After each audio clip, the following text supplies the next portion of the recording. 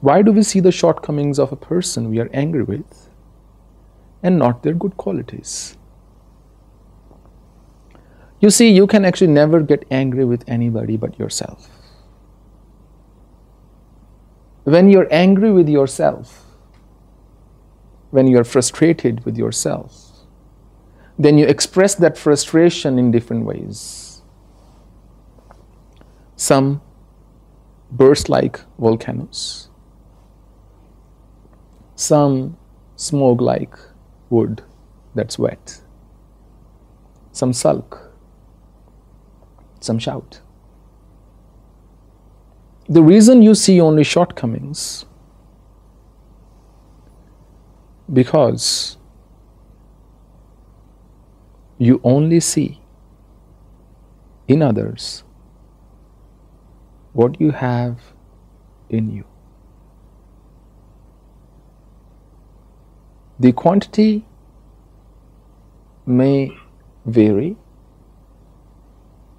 but you cannot see in others what you don't have in you.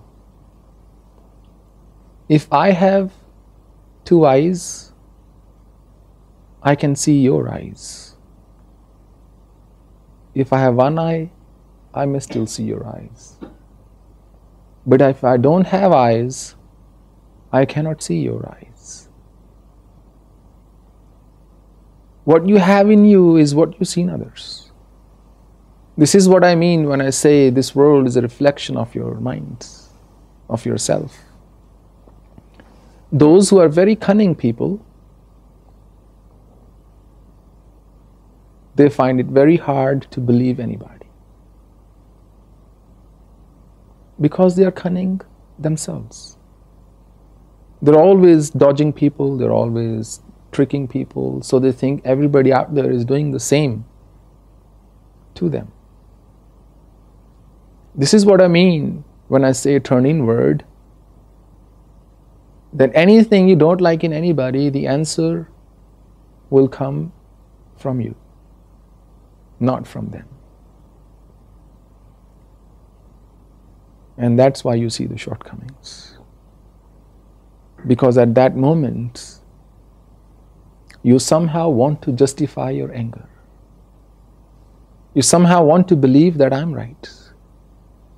And if you see their shortcomings, you have given yourself a good reason to believe. Maybe I should replace the word reason with excuse. You've given yourself an excuse that I have the reason to be angry because of these problems. Sometimes I find it hard to apply spiritual teachings in real life. For example, when I do my best to turn the other cheek and not reacting, I'm being taken advantage of.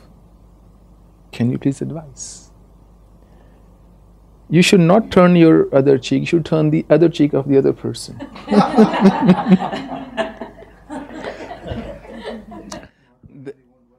There was a man, he went to a dentist. He said, "How much do you charge to take out a tooth?" He said, "Well, if I have to give anesthesia, local anesthesia, it will be $100. Without anesthesia, it's only $10. He said, "That's okay. You do it without anesthesia." He said, "Are you for sure? Are you for real? It's really gonna hurt. It's really gonna pain big time." He said, "That's okay. Pain can be tolerated. You do it."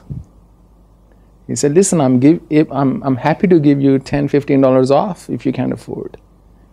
He said, "No, I can afford, but tolerating pain is no problem. You do it." He says, "Okay, come take a seat." And he calls, "Honey, come on in." He says, "Not for me, it's for my wife." He said, "I'm not talking about taking out my tooth. I'm talking about taking out my wife's tooth, so she's going to take the seat." yes, applying spiritual teachings is hard. Because you can apply it on you, but what about the other person? But the rewards will come if you do.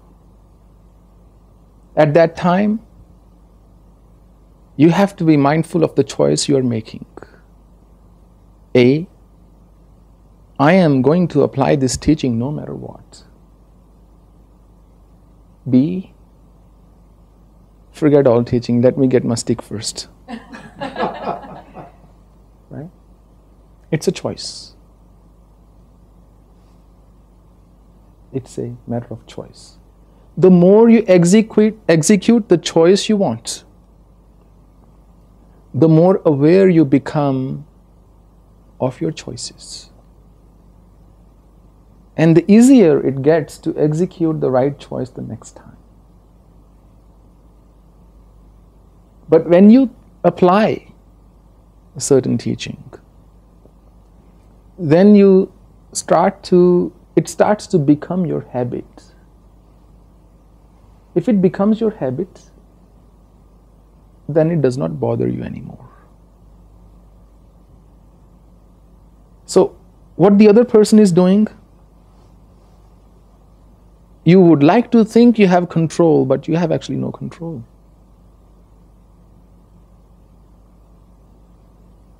You only have control over your own. But I don't believe you need to give the other cheek. You need to protect yourself. You don't have to become a pushover. Because if you're going to give the other cheek, it's going to now hurt double.